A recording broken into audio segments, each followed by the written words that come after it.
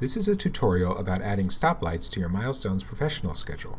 With a stoplight chart, you can easily see the status of your project at a glance. This is a great feature when you're presenting your projects. To get started with adding stoplights to your schedule, first click on the Insert tab in Milestones Professional. Then click the New Column button and choose Stoplight. For this example, we'll choose the standard stoplight option.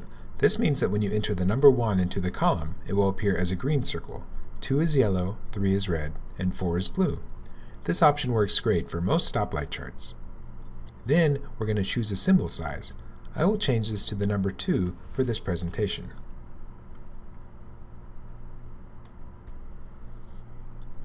Then I'll press OK. Milestones will ask you if you want to add a circle to your toolbox. I will press yes.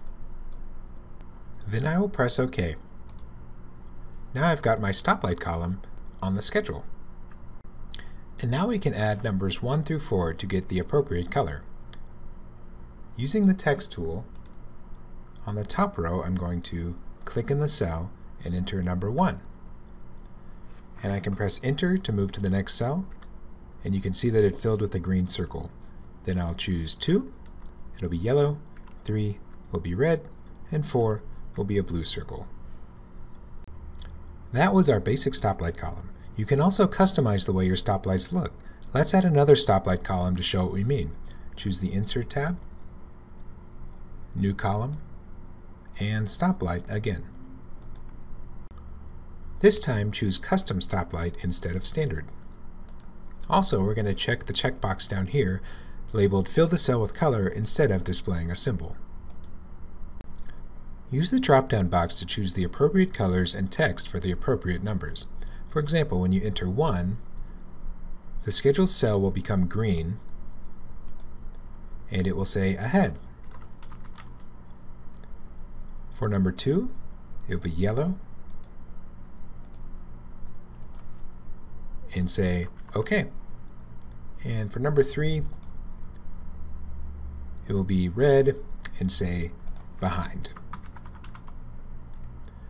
Now I'm going to press OK and press OK again. And now when I use the T tool on the toolbox, I can enter a 1, a 2, and a 3.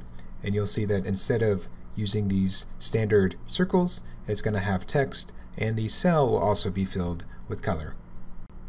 I'll show you a couple examples to give you an idea of what other people create with stoplights. Here's an example of using custom stoplight symbols instead of circles.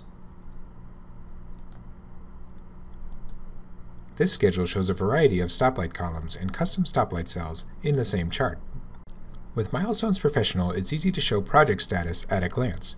We hope you enjoyed this tutorial, and remember to visit our website at kidasa.com or email support@kidasa.com with any questions. Thanks for watching.